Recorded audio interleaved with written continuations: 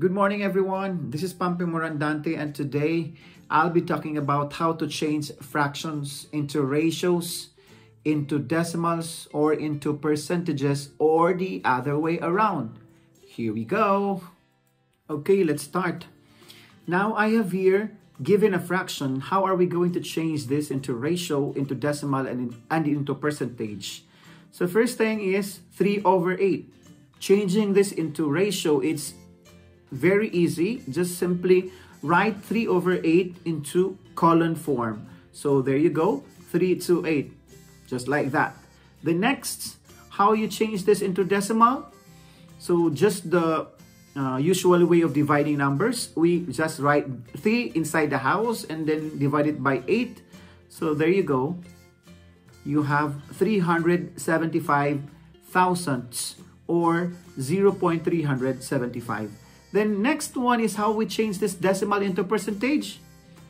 Remember that percentage means per 100. So just simply multiply it to 100 and then put the percent sign or the percent symbol, or just simply move to the right 2 times, because 2 times meaning you multiply the number into 100. So that's why you have here 37.5%.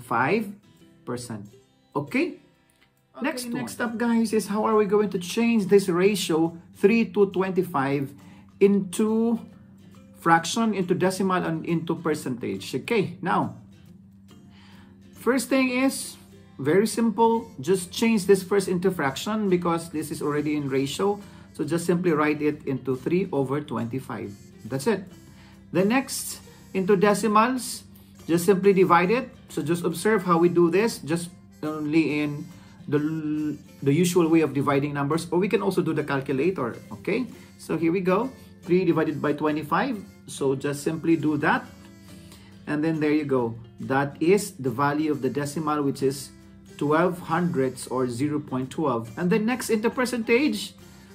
Okay, so we already have the decimal of 3 to 25. So just simply times 100, or move it to the right 2 times and then put the percent symbol.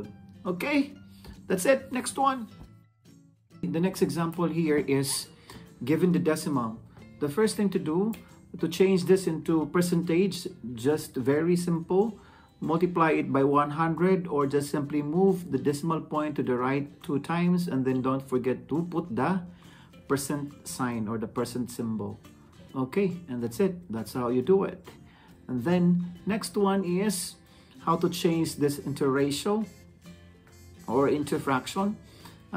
Just go back to the decimal, which is, we read this one as 15 thousandths. In other words, when you write it in a fraction, it will just be 15/1000. So that's how you do that, 15/1000. And then of course, since we are dealing here with fractions, do not forget to simplify your answer into lowest term. Okay, so you have to reduce the fraction into lowest term. So there you go, by just simply finding out the greatest common factor. So 5, so that's 3/200. And then that's how you write.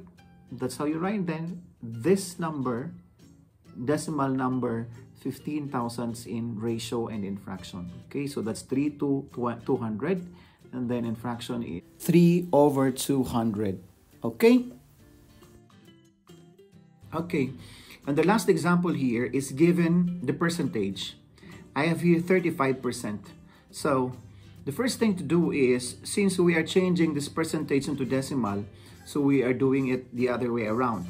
This time, we have to cancel the percent into, we are going to cancel the percent symbol, and then we move the decimal point to the left 2 times. Okay, because we're canceling it, then we move it to the left 2 times. So it will become 35 hundredths. Okay, now, since we now have the decimal, which is 35 hundredths, to change this into ratio or into fraction, just simply divide 35 into 100, because we read this one as 35 hundredths, so that's 35 over 100, and then simplify 35/100 by finding out the GCF, which is 5. So there you go, you have 7/20.